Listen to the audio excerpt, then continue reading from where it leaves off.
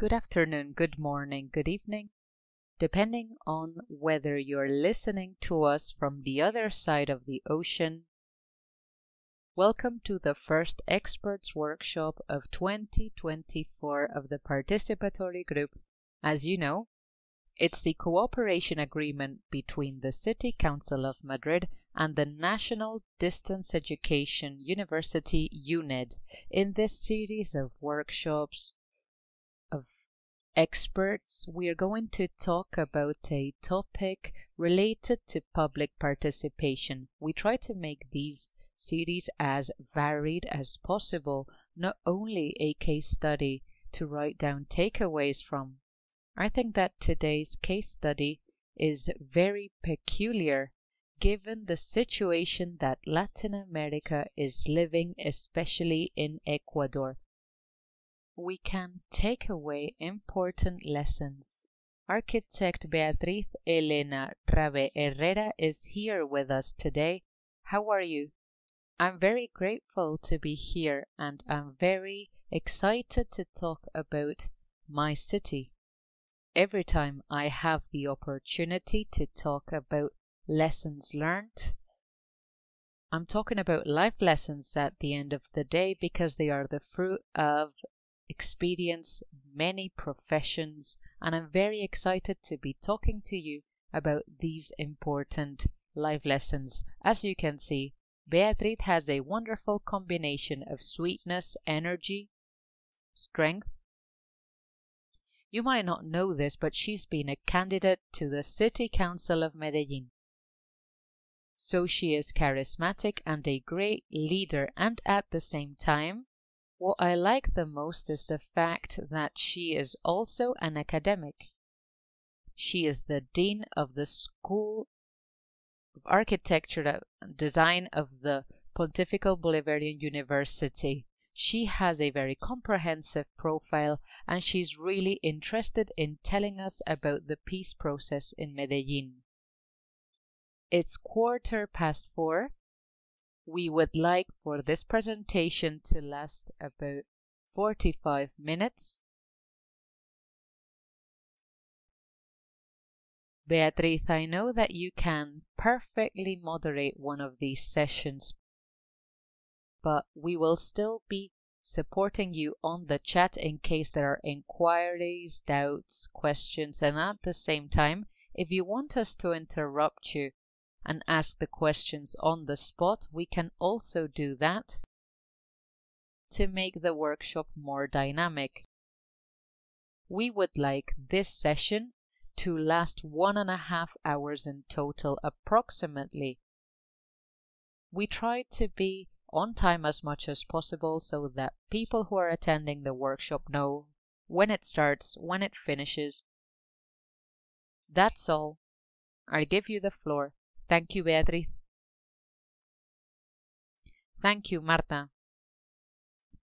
I am here to give you a little bit of context. I have had the privilege to hold several roles in Medellín. I've been in the civil service, in the private sector, in academia. As you were mentioning, I have been in politics, and this has allowed me to understand the paradigm of each of these roles and to really read and get to know the city. When it comes to different issues, I have been working in Medellín for many years, participating in different exercises of plan drafting, implementation of projects, etc., and monitoring, designing indicators and recording lessons learned, takeaways to build capabilities and competences. So I'm going to try to compile everything that I have learned, but it's not easy. I'm therefore going to use slides to tie my speech. I will be talking to you about 3 specific moments. Let me hide this tab. Here it is again. I apologize for the technical issues.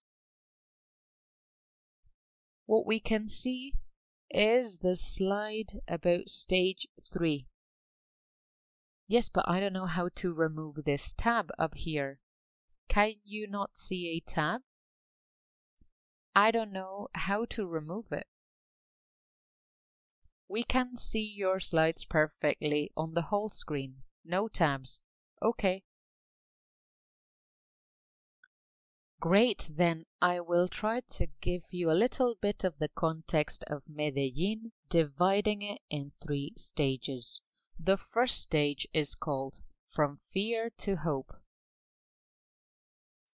As you know, Medellín was sadly famous as a city during the mid-late 80s to the mid-90s because it was a city riddled with violence derived from drug trafficking, and for you to understand it better, there was territorial control. Groups that were outcasts and carrying out unlawful activities took control of the peripheries of cities where there was no institutionalization. So the territory and the community there was completely excluded, making them the perfect victim for these organized criminal groups. These were dark times. I had to study architecture during the times of the curfew in the city. This curfew hadn't been imposed by the government, but the organized crime groups. These were very dark times. From this analysis, I've titled this first stage From Fear to Hope. Medellín has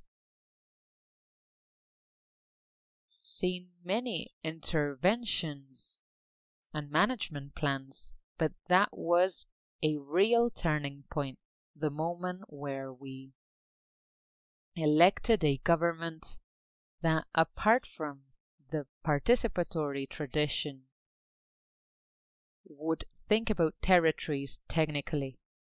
This government wanted to encourage participation, to look at the Medellín territory very carefully. Medellín is located between valleys. It's metropolitan, it's urban, and the national government back then decided to create a council for Medellín and the metropolitan area. That was the first important Medellín project. As you know, it has got wonderful weather. It has very interesting and appealing traits as a city, but from then onwards, what really happened was that we started to build capabilities to understand our territory differently and to understand that exclusion had to be solved in a way or another. These instances of improvement for the metropolitan area, because of the activities carried out with the stakeholders involved, this was the start of institutional presence and territorial presence that really shaped conditions for the city.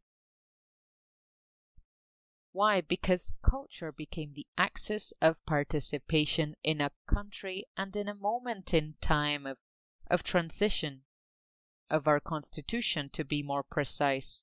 Our constitution went from a representative to a participatory constitution. This violent episode in the city of Medellín was dominated by the organized criminal groups in the territory. This stage saw the arrival of new stakeholders reaching the outskirts that were most isolated to make 2 proposals that were very difficult for us back then, very challenging: to redefine public spaces and to boost dialogue. through culture, through art. These interventions have still a huge value today, and that's why maybe Medellín is called the capital of urban art, dare I say. We learned how to use public spaces as well. We learned how to make them work for us. From fear to hope. That stage was crucial because of the new government that got to power and imposed highly technical bureaucracy. We saw this even in the architecture faculties. They started to analyze territories. Their goal was to distribute territory in an equitable manner and to call for institutionalization, closing the gaps that were making the isolated inhabitants the perfect victims for organized criminal groups. So out of the whole exercise to promote dialogue in open spaces, to encourage dialogue in a different way, all of this started to configure, to articulate the second stage. The first stage was from fear to hope. The second stage, however, was more about the context. I need to make a disclaimer. I always like to start my stories by telling you how they end. I'm going to give you the context, the takeaways, the lessons learned, and then I'll go back to the details to explain the happy ending of this story, as I like to say. From the emergence of a response to a critical situation faced in the entire city, what makes Medellín famous is the Medellín model imposed in the last years. Recently, in city contests, Medellín has been awarded several prizes for being the most innovative city in the world because of their response to the complex situations that we were facing, including gaps, exclusion, isolated groups of society. Medellín was probably one of the most unequal cities in Latin America because of the limited territory, the high concentration of wealth in few hands, and this city was the cradle of many innovations for the entire country. But we saw the coexistence of people who were at high risk of exclusion under the poverty line threshold, and this gap was the one that created the perfect breeding ground for violence derived from drug trafficking and all the associated dynamics that have to do with territorial control by criminal groups. That made our youth go for opportunities that they couldn't find in the institutional framework. The Medellín model is a strategy that we have presented.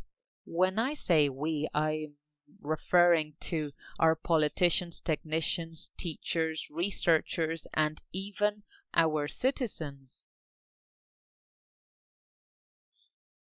We have shared these dynamics and processes in different cities of the world, inspired by the way that Medellín was starting to be understood to attend to inequality.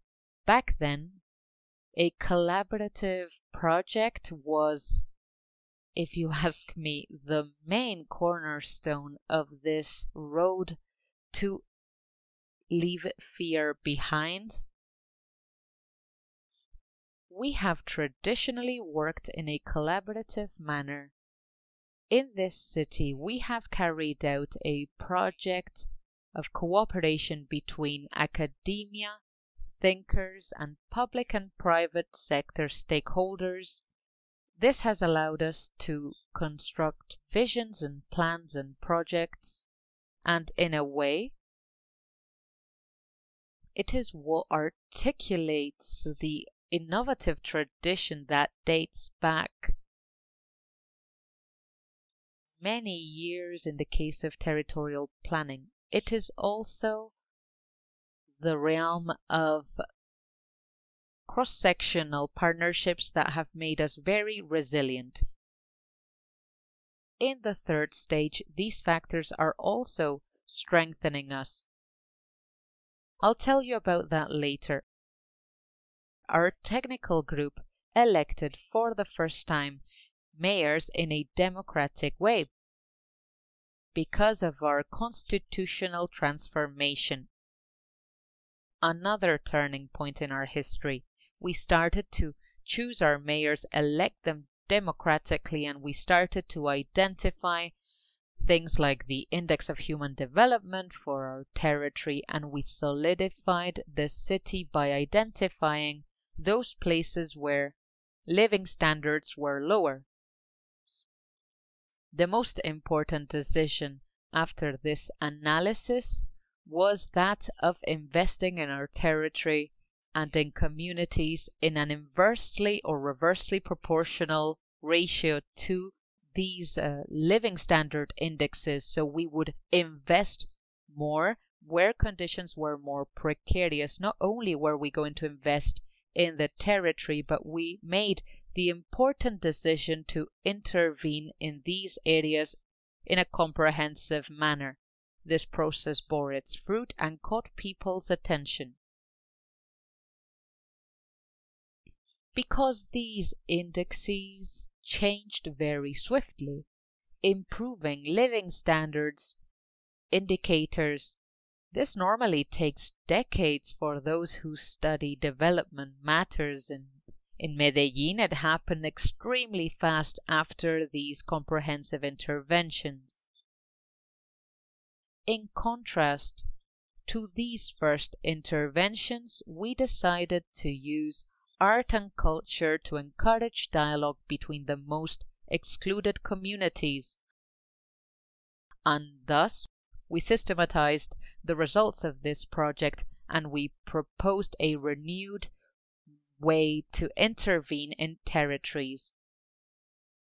It was no longer about isolated sporadic interventions with participatory exercises in the peripheries, but a completely new model for a city coordinated with comprehensive interventions in critical areas.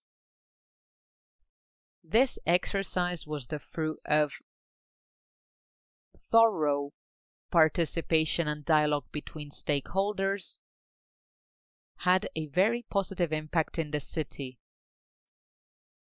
That's what the Medellín model is all about. We went from a dark city, famous sadly because of violence, into a city that had closed inequality gaps and that was working in an increasingly coordinated manner.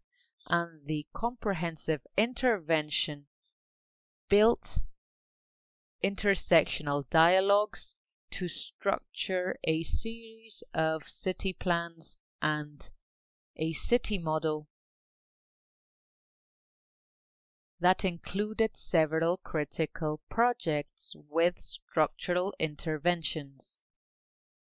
Since I like to start by telling you the end of the story, as I like to say, but also with the aim to reflect during the next hour, I wanted to mention that there's so much to learn from our own work. We saw with the Medellín model how we could go from fear to hope.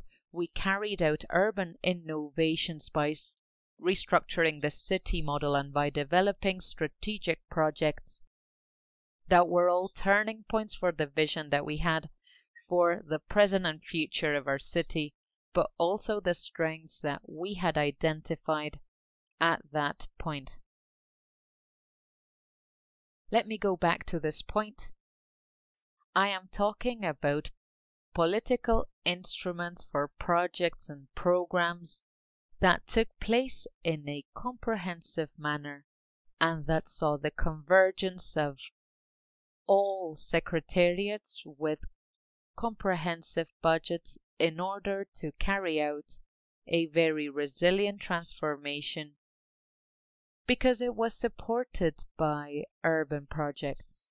Internationally, that's what they are called, comprehensive urban projects. Dealing with public spaces, social interventions, mobility, economic financial development, education too. Understanding that education is an activity that allows us to really transform our society and territory as a whole. The city has bet on building institutional capacities, but citizen capacities too. And this model has somehow entered a crisis nowadays because we were counting on institutionalization that did strengthen with the increased presence of institutions in the territory. But we've also seen in recent years a sort of precarization of our institutions, or we are at least in a sort of limbo, I'd say, that has definitely taken its toll. The termination of these policies that once allowed that transition from fear to hope to happen, that made us a benchmark of a social urban city beyond the borders of the city and even the national borders. Today we are facing many challenges because city processes are very slow. So some of the best impact or the most tangible impact of this process of intervention in cities, that first transition, that first stage from fear to hope to becoming an international benchmark, we see the positive impacts now. Because obviously Medellín has become a very appealing city as opposed to Cartagena. Cartagena's World Heritage, and yet Medellín is not only the most touristy city in the country, we receive tourists and visitors, but also digital nomads who stay in Medellín for at least 6 days and up to long periods of time. We also see the critical effects of tourism and gentrification. We know that many Spanish cities are experiencing this same phenomenon, as well as other cities in the world, after the success of having shared the innovation, the urban innovation model. What happened was that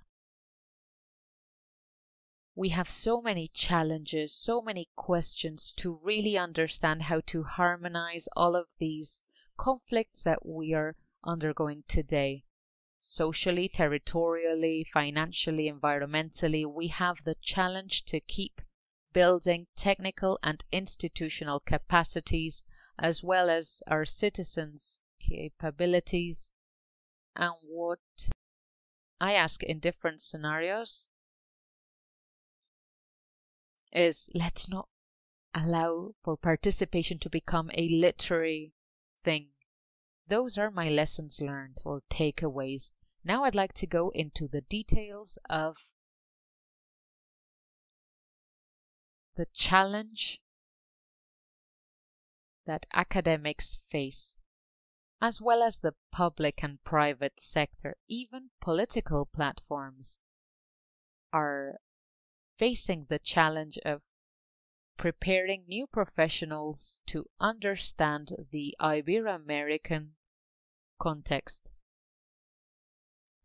That's why these workshops are so valuable, because we need that open, relevant, permanent dialogue. We need city schools, as they're called, and we need to carry out more projects, not only for a better understanding of cities, but because this planning activity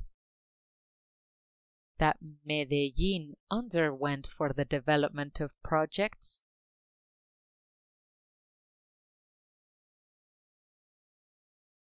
because we want to monitor, follow up, and be better prepared to make decisions.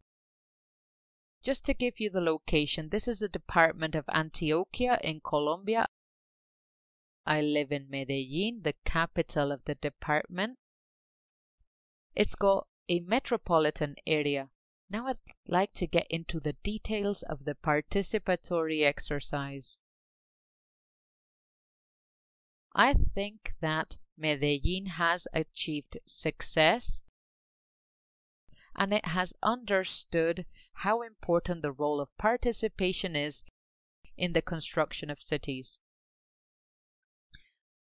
Collaborative work, dialogue for a long time in the city has been a success. We have successfully established a council between state, university, and business that are in constant discussion. In recent years, we have seen gaps in the dialogue again. Thanks to the renewed government, we hope this partnership will shine again. Participation is a management approach to validate and legitimize projects, and it's very important for the appropriation of our cities and for a more active community. This is the result of a healthy city management and planning model. From the first to the second stage, we saw a tangible improvement. We need to encourage competitiveness because Medellín was not an appealing city in the past. It became very visible in all international platforms. Suddenly we were very successful, but we were left with many questions to really understand our territory. We need to think about participation and planning for development and governance. We have permanently worked at different scales. We have a multi-scale planning exercise that we have divided our territory in for participation, and we have used our technical and participatory strength. We have been really inspired for a long time, particularly by Spanish practices, specifically those in the city of Madrid. We have a permanent planning and understanding and analysis of the territory at different levels and scales, but this planning exercise is always supported by all sectors and the population as a whole, and different institutions plus academia. Academia is a platform for dialogue.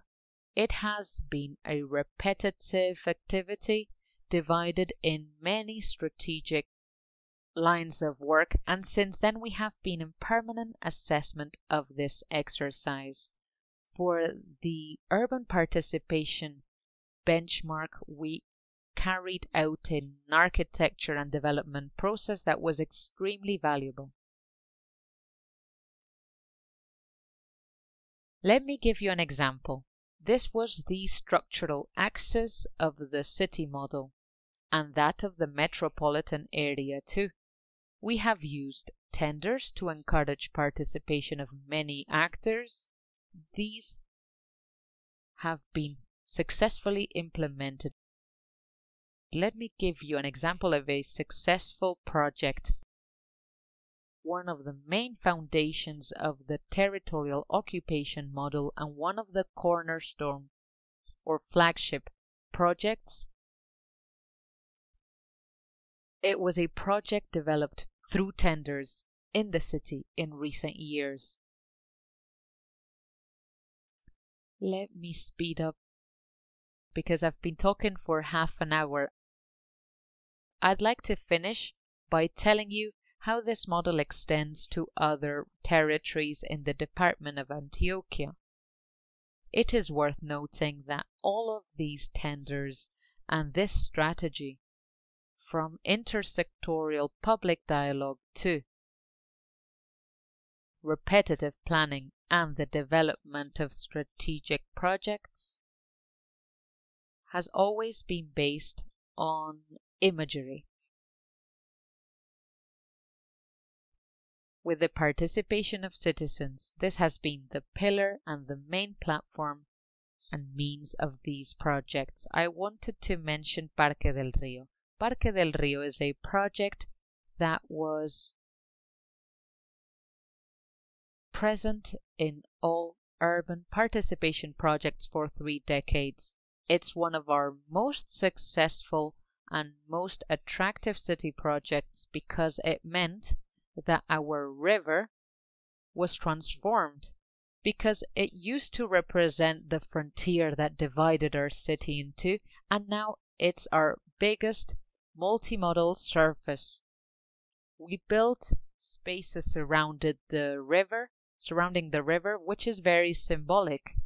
Public spaces have been the platform for participatory exercises, and in order to recover our identity and participatory tradition, this is fundamental. If we want to build citizenship, it is very important, particularly after the first stage, where violence was so present. Before, citizens couldn't really get to certain territories in the outskirts. These spaces have become intervention areas. For instance, here you can see a bridge. You might have seen that this is one of the first coordination projects. We live in a valley and we wanted to manage our territory over the land grooves. This has allowed us to recover environmental pillars of our valley, but also to coordinate dialogues. Institutional interventions have also become extremely important in the structural axis of the city because we have turned them into public buildings. Part of the success of the Medellín model is this project that won the Lee Kuan Yew Award. These institutional projects have ended up becoming spaces for integration and participation, as well as the periphery territories. Even the environmental outskirts are no longer vetoed areas. Instead, they are now spaces for participation and co-creation. Now that we are truly the owners of our own spaces, this is particularly relevant. And that's all for the first half an hour of my presentation. I've basically told you how we went from fear to hope and how we created the Medellín model. I think that these workshops have the aim, as Marta was saying, to become a source of reflection so that we can write down lessons learned that are very difficult to compile and collect briefly. This model was replicated at different scales in different cities. I first worked in Medellín, in the municipality of Medellín, today called the District of Medellín. And later I worked at department level. This is a much broader territory with 125 municipalities. And yet we use the same model that worked so well with Medellín, aimed at closing social inequality and gaps not only in the territory but in our societies. Other territories that were also overcome with violence and criminal groups and illegal activities were present in Antioquia and also outside of the department. A better understanding of population dynamics and territorial dynamics led us to propose a collective and joint solution for territories. These lessons learned based on our work in Medellín were replicated in other spaces. We have historically and recently carried out multi-sectorial roundtables with multiple stakeholders in order to develop cornerstone flagship projects for populations located in the outskirts and where institutionalization is not that present. They simply cannot meet the demands of these populations so far. These populations thus become at-risk populations because of this existing gap. One of the most important takeaways is the joint collaborative work between different institutions in order to hold and carry out projects and to work on images for the development of projects. As you can see here, we were present in Vigía del Fuerte, one of the 5 poorest municipalities in Latin America. We carried out at municipal level, we carried out a comprehensive exercise after another. We need strategic planning frameworks developed by government so that we can use our budgets better and smarter,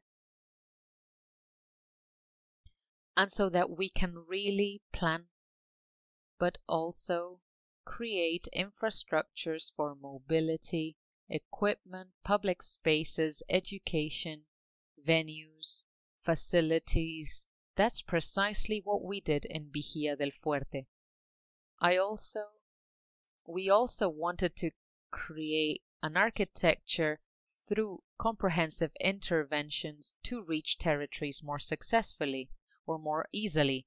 What we learned in comprehensive activities in Medellín was how to develop different methodologies depending on the scale of intervention.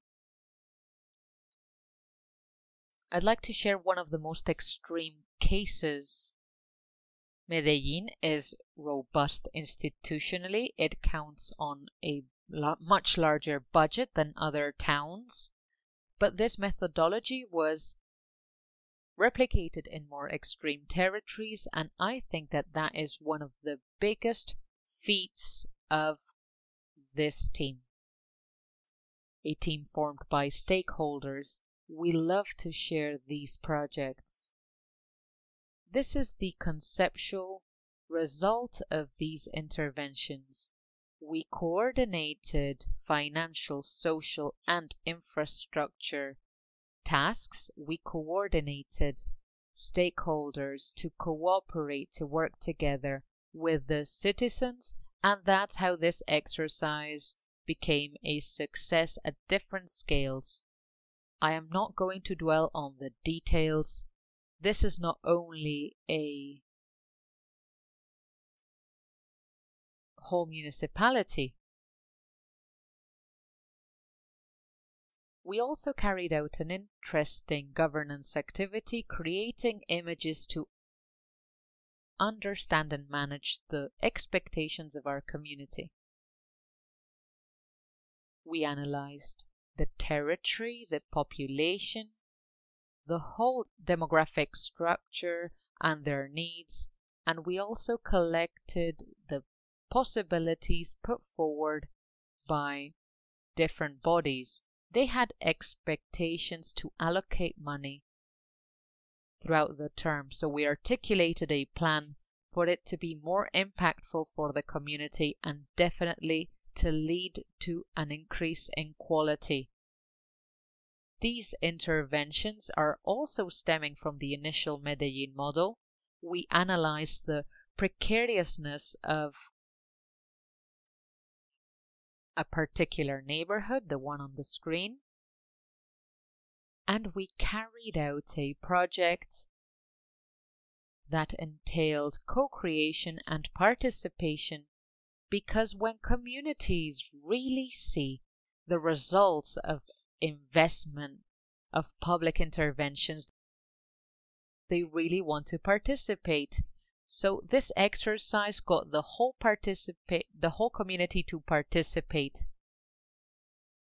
And they decided to double the budget allocated by the government in order to keep intervening in these areas, and so that they could work on gardens and grants for children. What I want to convey with this is that we have worked on different intervention scales, and there's a huge diversity of projects that we were able to carry out from then onwards. The most participatory activity was that of the educational parks. We created library parks in Medellín, the España Library of Medellín, and this same thing happened in each of the most isolated and poorest municipalities of Antioquia. We invited each and every one of these communities to build a project reflecting the vision for the future and the demands that they wanted to fulfill. We put this project out to tender. Rafael Muneo was involved. We saw the participation of many stakeholders, and we received the first award of architecture because this architecture improved resilience. This was one of the 5 poorest municipalities in Latin America. I'm talking about Vigía del Fuerte, and yet we bet on this project strongly, and it successfully took place. Same thing happened with different projects of the territory, and I think that this exercise is the result of what we learned through participatory planning and participatory exercises related to specific projects in the territory. Those were lessons learned from Medellín. We were able to replicate them in the rest of the Antioquia department, and it was also collected in management models for foreign projects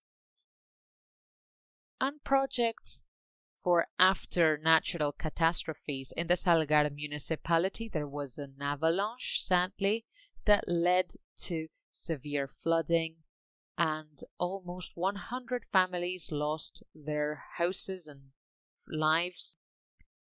That's why we decided to build images as an exercise, because we wanted to intervene collectively in the entirety of the municipality with this model. This led to the reconstruction of the village based on their dreams, the dreams of their community as to what they wanted from their new habitat.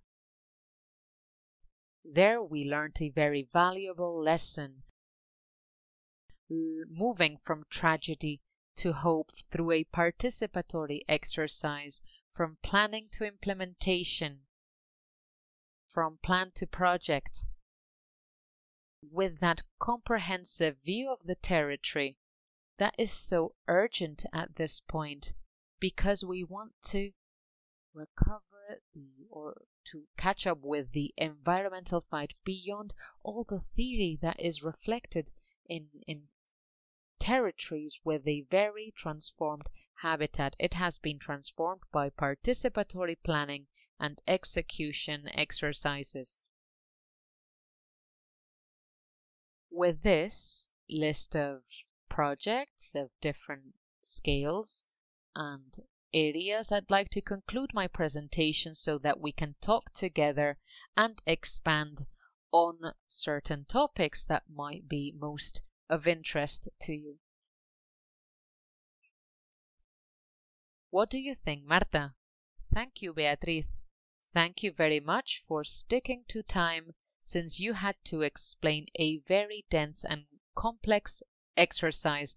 Thank you for that ability you've got to synthesize information. I haven't stopped taking notes for a second. I'm going to use my privilege as a moderator to ask you a couple of questions. The rest of the workshop will follow naturally with the intervention of different attendees. First of all, I'd like to mention the attempt. I've just been in Colombia with you, but it's true that it's very difficult to imagine these places and what these territories were like before. That stage of fear and violence that you were describing. We've seen it on TV shows and films, but we haven't experienced it firsthand. I think it's fascinating how we try to reconstruct societies with a human and spatial vision, opening humans up to new spaces so that they can reconceive their relationship to space. That is the biggest feat. The most important challenge, I imagine, is that first time when you open the doors to a society that was so isolated back then. Would you like to get into the resistance, the initial skepticism that you faced by society, that resistance to start participating? I imagine that society back then was very fearful in Medellín, and there was a huge distrust of public administrations. You've talked us through a very natural shift, but from the outside I'm thinking about certain similar parts of Spain where there's been a lot of terrorism. And yes, now we can have a walk around certain neighborhoods that were simply dangerous. 20 years ago, it was unthinkable to be there so calmly. Because I'm an urban planner, I'd also like to ask you about the funding of the comprehensive interventions. You caught my attention when you mentioned that in certain cases,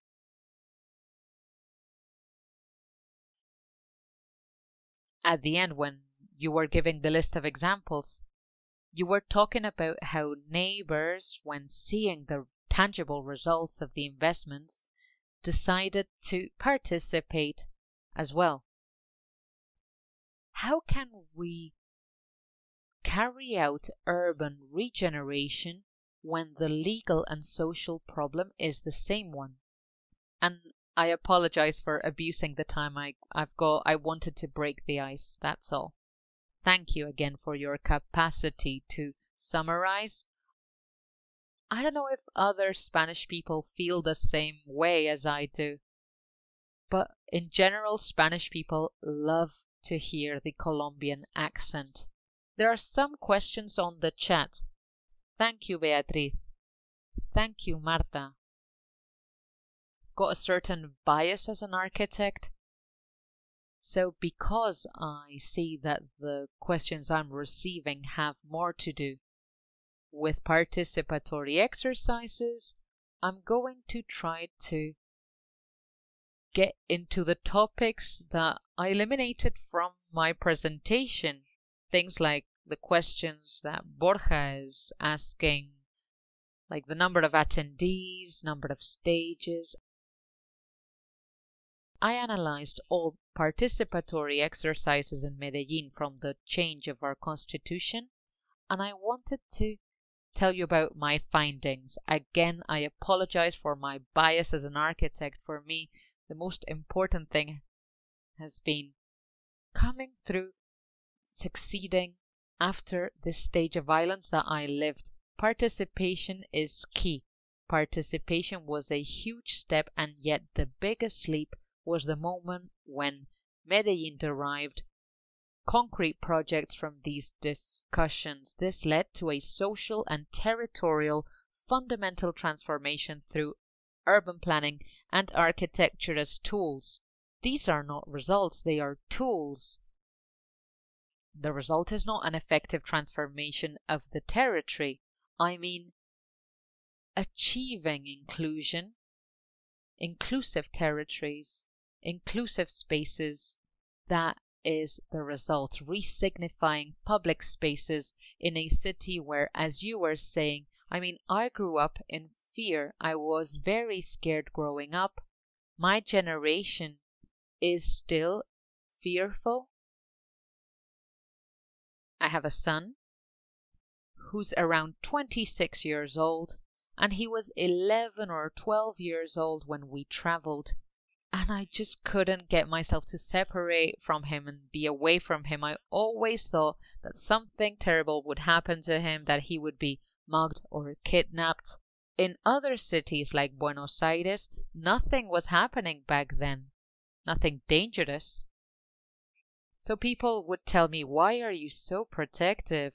And yet I was very scared because of the fact that I grew up in Medellín in the 80s. We try not to mention this stage, but part of our healing as a society comes from these forms of expression. As a kid, I simply would never go out to the street. We always stayed indoors. Maybe in the home of a classmate, because going out would mean risking our lives. The police could be easily bribed. One of the most critical moments was when the bombs started to explode.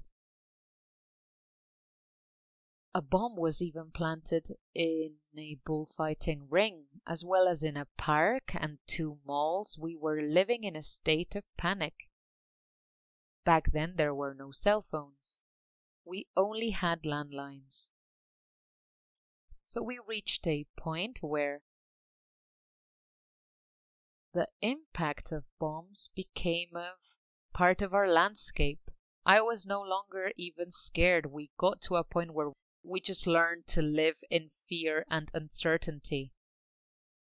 In order to answer the couple of questions on the chat, I'd say yes, there was a succession of participatory planning exercises with different traits. And there's even a book that I like to share with you, and that I would like to show you here very quickly. I'll try to share my screen again. Can you see my screen? Oh, here it is. I'd like to share something with you. Let me choose my screen. If you look at my screen, at this point, I'm being asked on the chat about participatory exercises. I'm sorry for having moved through the slides so fast. From 1999 onwards, there were many steps taken. I have selected 4, reflecting those who participated, how they did, the results deriving from each of these plans. I've just chosen different plans, the first of which was merely strategic. It was to build the vision for Antioquia. It was called 21st Century Antioquia Vision. I participated last year.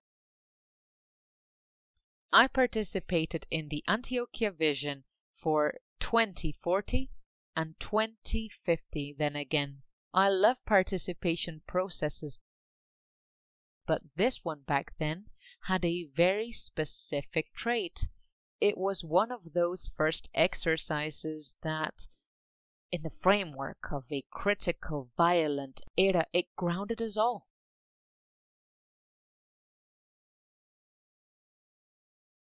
A very beautiful sentence that I like to repeat is, "We've reached a new low, so we have no other option but to sit down, look at each other in the eyes and talk." This means reaching the most impacted areas, but also citizens were so wounded, impacted by violence, traumatized. We had to sit down and think about the fact that we had reached a new low, and we wanted to rebuild our future by identifying the pain, the gaps. This was the first exercise in 1995.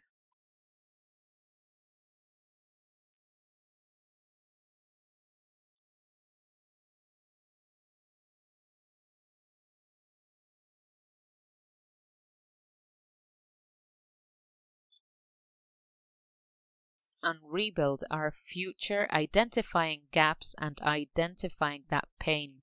This first exercise, carried out in 1995, was Medellín and Alternatives for the Future. Back then it was my first semester studying architecture. I was a student representative, so I could participate. It was critical because it was a point of saying, look, this problem just has to be solved. And it has to happen jointly, together. Are we not even willing to cooperate to solve our issues? It was a collective vision for the future with the participation of all sectors of the public and private sectors, academia too. It was beautiful because we learned as well. We learned how to debate, discuss. When there are people from other countries coming to Medellín, Medellín still receives at least 7 international groups coming to visit this city every now and then. They want to hear the recipe of our success and also what we've done really badly. We can learn a lot from our worst practices. This was the first time where we learned how to debate, discuss, and talk to one another, and how to build a vision jointly.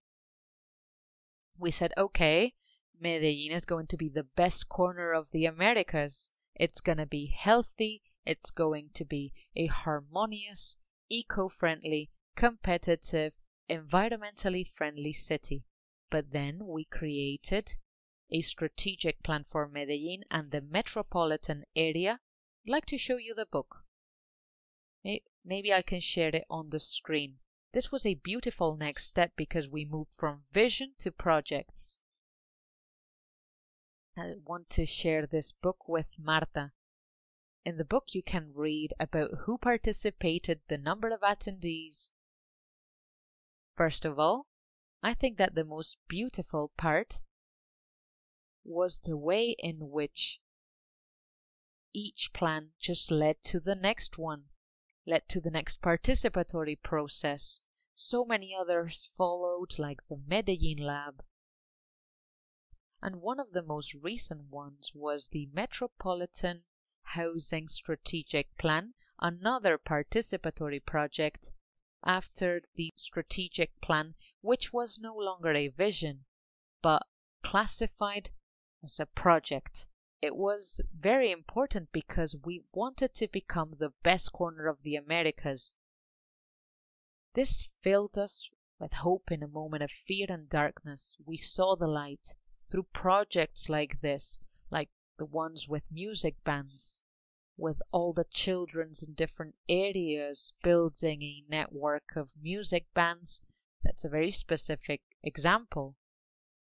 The Zone Development Plan 2, the Bank for Opportunities, giving loans to entrepreneurs to encourage entrepreneurial projects, like that of Women with Talent, a project involving women that had always been instruments and victims of war. This was groundbreaking to talk about the talents of women. Isn't this moving? This is a very emotional project for me. It's very close to my heart. This was the second stage of projects. Then we had the Antioquia Planea Plan, a third stage with territorial occupation models being put forward, and the territorial transformation happened in 1997. We had never incorporated the vision of instrument for land management. Marta, of course, you invited me here to talk about the behind the scenes. We had to plan to manage the territory and then I selected another case study, a project to identify the strategic vocation of the city. 20 years ago, we carried out a specific exercise, the result of which was the decision of what the identity of the city was. Back then, we decided that the identity of our city was innovation, and many found it absurd. They said, "What do you mean this city is innovative? If people are even recommended not to even set their foot here, if there's so much violence." We are very regionalistic, so we've always had a sense of identity, but it wasn't linked to innovation. We needed a discourse of hope. These participatory activities are just 3 examples of a long list of programs to build strategic plans and visions for different sectors, innovations, etc. We've never stopped planning because planning exercises that are participatory have become the platform to coordinate efforts, dialogue, and strategic matters for a more cohesive society. A society with gaps and divisions can only be healed through a structural participation exercise at different scales. The superpower of Medellín is as follows. So we lived 3 stages, from fear to hope, the Medellín model, and the aftermath of our success. That living happily ever after moment. But now, again, it's urgent that we go back to discussions. This is a never-ending activity. Once you finish a plan, you need to be ready to go to resume the next one, to take that next step. The superpower of Medellín is that we have always counted on a company called Public Services of Medellín, with the monopoly of our public services, which has always managed its budgets impeccably. Why? We pay through all public services through this company. I'm talking waste management, energy, landlines, water. This is a very successful company, and their secret was, it became a mixed company after a while, but it has always remained state-owned. Year after year, this company would transfer resources to the city council, to the mayor of Medellín specifically, and this meant more availability of financial resources and funds to develop participatory activities, plans, and projects, and this has been crucial and the foundation of the whole process that we've had the opportunity to carry out throughout the time. Plans are extraordinary, don't get me wrong, but plans that cannot become projects, plans that cannot be instrumentalized, are left to the realms of literature. Planning is a literary genre, and yet it shouldn't. It should lead to implementation. I studied literature. I love that stage of implementation. Yes, of course, in planning and participation, we always need to bear in mind that things need to be feasible and implemented later. That's what Medellín has done precisely. It's been in a constant, permanent planning exercise at different scales and different levels, but everything has materialized in projects. We need to highlight that these have been the fruit of multi-sectorial participation efforts. That is why Medellín was able to intervene in a comprehensive manner. If you intervene in territory, I was talking before about our international visits. We want to create a library park, we hear. That's not as simple as hiring an architect. You need that prior participation exercise so that the whole territory is dreaming about it. You want the population to be craving this space, this library, and using it. Everything is put out of tender. All stakeholders get excited. There's co-creation. And the population can use these spaces as they dreamt they would. This is something that has defined Medellín a lot. This territorial understanding and analysis. It just makes all the sense in the world, because I have worked in different departments of territorial matters, planning level, regional level, city level, national level. A mayor I worked with once said, let's invest in an inversely proportional manner. That was the logic of Medellín in every intervention in their territory. And that's what governance should be doing.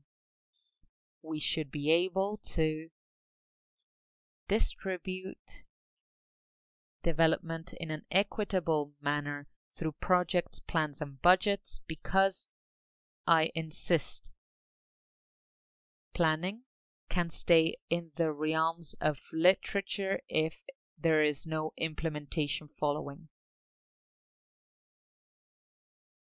More than anything else, we saw the participation of 74 sectors and 5,700 people for the strategic plan of Medellín.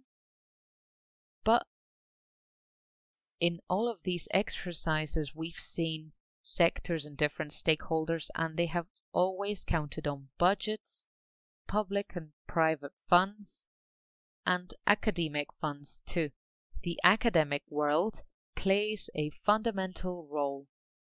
I have been involved in university for 30 years. I've also spent 30 years in the public space,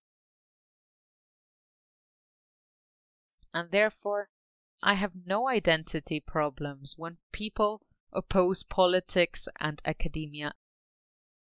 Academia has always been there. There is no opposition. It is a platform that supports the conceptual construction and technical construction of visions for the future, and it systematizes all projects so that we can continue building on the foundations that are already there.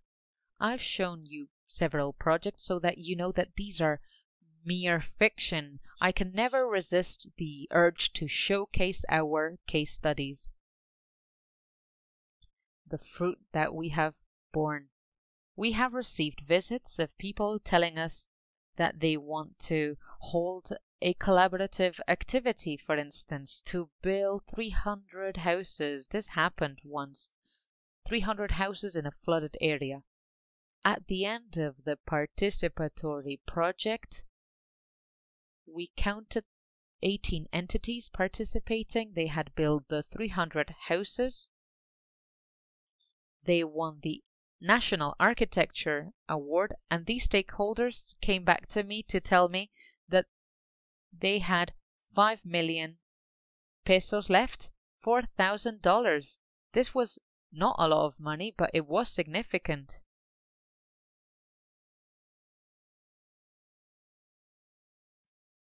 It has been recognized for its high quality as a project, and these things can happen. There was even money left.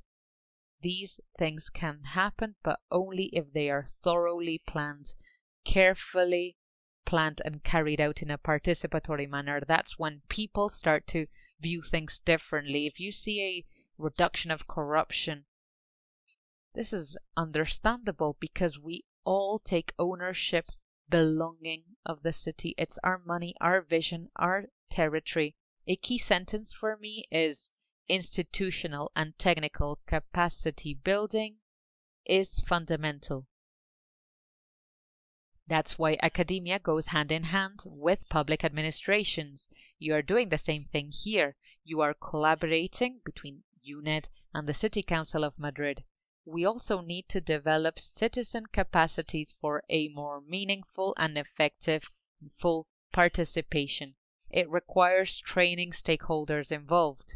This is a process that is never-ending, as I was saying. That's the idea behind it. You need to train the trainers, as we like to say. We need to be increasingly critical. Many people say, well, participation has become a mere landscape. I can mention some examples of top-down participation. For instance, I'm in my neighborhood council, and for instance, we opposed to the opening of a private park, defending public parks. We are involved in all participation mechanisms. But this participation has to do a lot with the trust I have on administrations, and we need to get people to have faith in the process, to gain capabilities, for people to see a real transformation resulting from participation. Otherwise, it will never be successful. I'm sorry for interrupting. Marta, can I ask a question directly? Can I ask Beatriz something that has to do with the comment that Beatriz has just made? Yes. My question is, you're in a city like Medellín, extremely violent, with a fearful population. My question for you is very straightforward. How did you manage the start of participation? How did you kickstart the process? How did you convince people to provide ideas in such a scary environment? How did you get people engaged in participatory projects? It's not easy if everybody's feeling that lack of trust, that fear. How did you manage to achieve this transformation of their mindset? Let me start by giving you the end of the story, as I usually do. We not only have a solid structure, but institutional platforms for participation. But this is a different time. Back then, we were very scared. We were terrified in that initial stage of not even fear, it was more panic.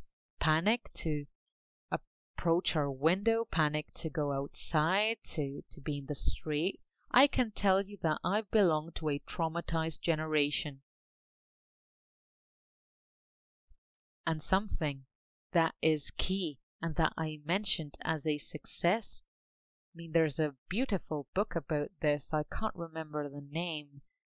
At this age, I start forgetting things, but Mariana Mejia is a very important role model associated to the first strategy. Medellín, back then, was suffering bombs, mafia victims every day. It was a true catastrophe. But the national government named and created the Presidential Council for Medellín and its metropolitan area. This woman led the council. I wanted to mention the fact that she was a woman because it wasn't by chance.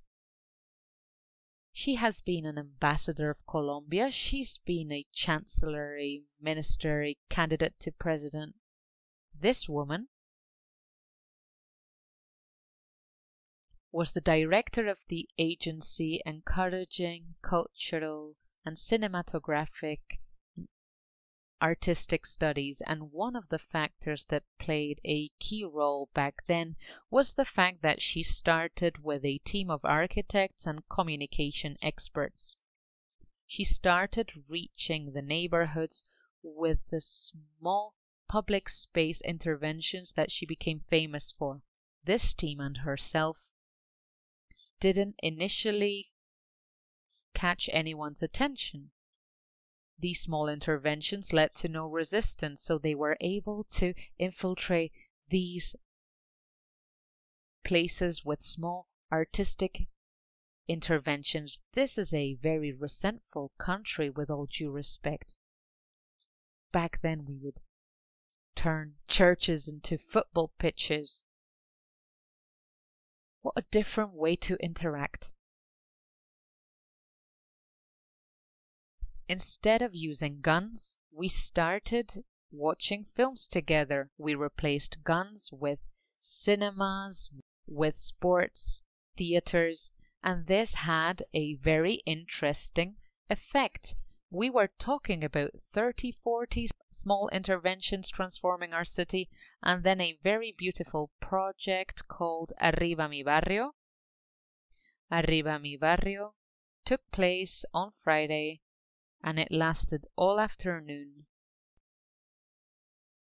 And it showcased cultural events and small public space interventions, and it shed light on the most excluded, isolated societies that had basically no representation, no presence for the state. These populations had been instrumentalized and victimized by criminal groups who used them for their purposes. And then the strategy was so successful, we achieved a huge transformation. Even the host of Arriba Mi Barrio became the mayor later on. Alfonso Salazar, he later wrote Patrón del Mar. One of his biggest values was his deep understanding of the territory and, of course, of the communities. I know this because I've been a candidate for mayor, and when I walked around Medellín, there were territories that I couldn't even imagine. It was like the first time you imagine the sea when you haven't seen it. You can not even imagine what it's like to be in front of it. The first time that I reached the boundaries of Medellín, I had the same feeling of, oh my God, this is not a void in space, a black hole. This is not the edge of the world. This is not hell. These are instead beautiful municipalities full of delicious food. And there's a saying in Colombia that says the more dangerous the neighborhood, the more delicious the empanadas.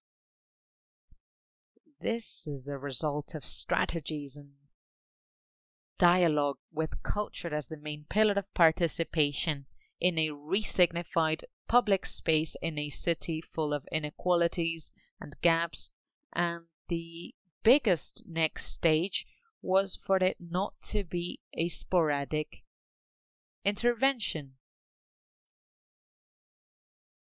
in small spaces. Instead, this led to a structural axis with respective cross-sectional axes. It was a whole system of interventions, of comprehensive exercises, and we were no longer talking about a football pitch here, a library there. We were talking about schools, subways, more structural public spaces. What you call cultural acupuncture. We love to use the Spanish concepts. If you ask me, there must be many other ways of doing things, but the seed that we planted back then was fundamental for the transformation of our city. This was our secret sauce: culture and public spaces and dialogue and sports, integration, all of these key words, including inclusion. They were all planted with the initial seed of participation. Thank you, Beatriz. I don't want to exaggerate, but I can feel the tears coming up. It happens to me a lot, and it's been 30 years that I've been working in this space. I look out the window and I see the transformation of my city, and it's so moving. Exactly, and very exciting, because you ask yourself, how come people trusted the capacity of Medellín to change, to improve? As you were saying, it was so bad that it wouldn't appear in tourist guides so that people wouldn't visit Medellín. And now it's more touristy than Bogota. It's impressive. I'm really looking forward to going to Medellín. My urban law book will be presented there. Of course, we hope that you'll feel at home here. I would be more than happy to welcome you all. We can talk more when we've got more time. My challenge today was to really present to you everything that we have done with real case studies. I represent what I believe in. And it would be wonderful if you could come here and see everything by yourselves. You can see the aftermath of the success of the Medellín model. Hello?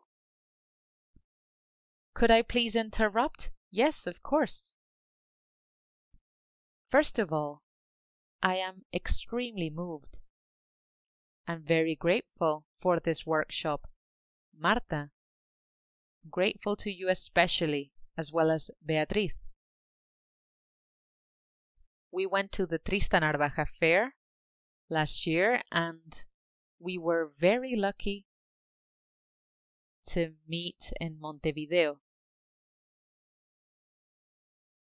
I'm still pleasantly surprised by the Medellín process. It's really impressive.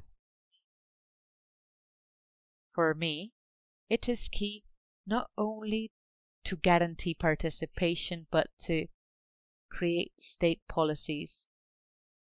Plans are followed by implementation. As you were saying, implementation leads to the following plan.